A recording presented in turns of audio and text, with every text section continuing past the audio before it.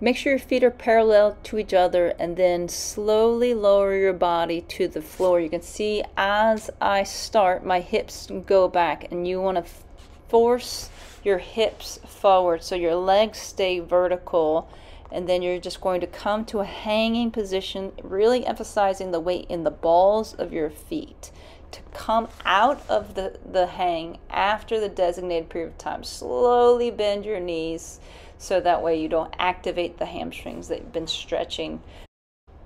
For the lower body mobility, we're going to be side against the wall.